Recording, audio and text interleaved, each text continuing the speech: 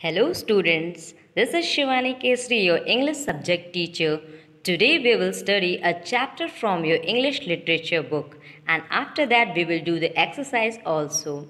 So students, if you have any question regarding this chapter, then do drop it in the comment section. Now let's start the chapter through the animation video. Chapter 3 Clever Bobo. Once upon a time, there lived a cruel lion called Pasuraka in a dense forest. Pasuraka was king of the animals.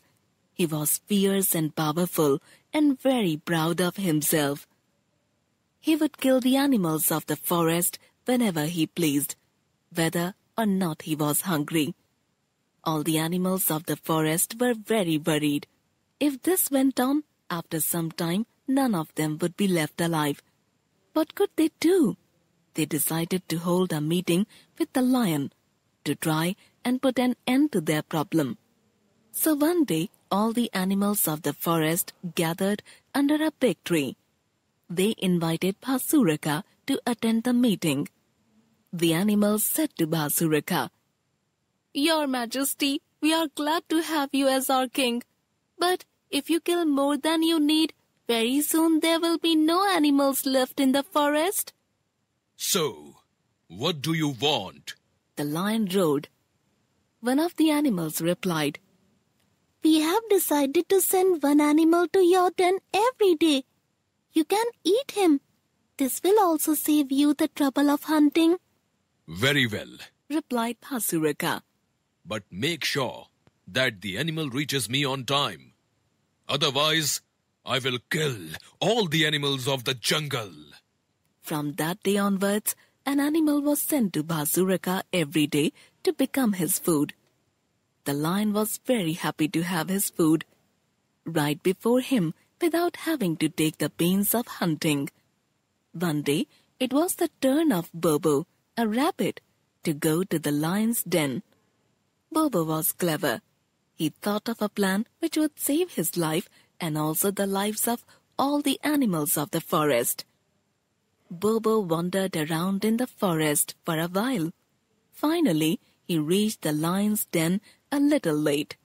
Pasuraka was hungry and was impatiently waiting for his food to arrive. He was furious when he saw that only a small rabbit had been sent for his meal. Why are you so late? He growled. Why have they sent only a little rabbit for my meal? Bobo stood with folded hands and quietly said, "Your Majesty, please forgive me, but it is not my fault. Actually, 6 rabbits were sent to make your meal, but 5 of them were killed and eaten by another lion. He said that he was the real king of the forest. I have somehow escaped to reach here safely." Pasuraka roared in anger and said, Impossible. There cannot be another king of this forest. Tell me, who is he? I will kill him.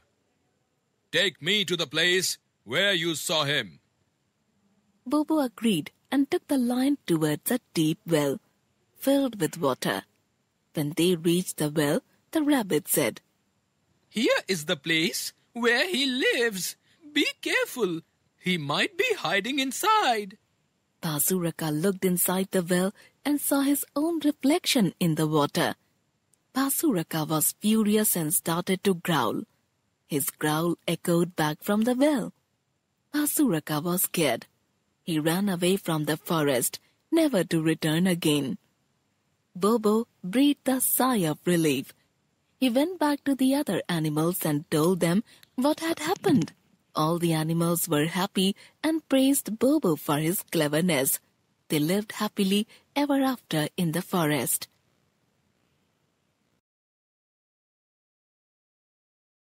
Students, this is an exercise of this chapter. If you want, you can pause the video and do it. Thank you, students.